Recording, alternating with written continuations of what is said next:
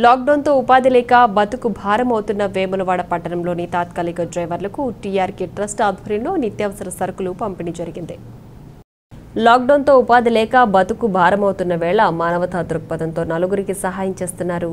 TRK వ్యవస్థాపకులు తోట రామ్కుమార్ బుధవారం వేములవాడ పట్టణంలోని తాత్కాలిక డ్రైవర్లకు TRK trust director మొట్టల Mahesh Kumar, ప్రధాన కార్యదర్శి నాయిని శేఖర్లు ట్రస్టు సభ్యుల చేతుల మీదుగా నిత్యావసర సరుకులను పంపిణీ చేశారు.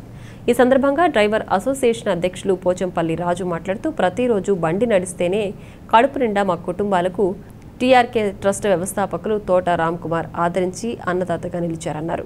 అనంతరం ట్రస్ట్ ప్రతినిధులు మాట్లాడుతూ సహాయం కోసం ఎదురుచూసే వారికి టీఆర్కే ట్రస్ట్ ఎల్లప్పుడూ అండగా ఉంటుందని తెలిపారు. ట్రస్ట్ సభ్యులు కేవి మహేష్ రెడ్డి, ప్రతాప్, ప్రేమ్, రాకేష్, కృష్ణ, శ్రీధర్, ఇమ్రాన్, సాయి, రాజు, నితిన్, సాయిలు ఉన్నారు.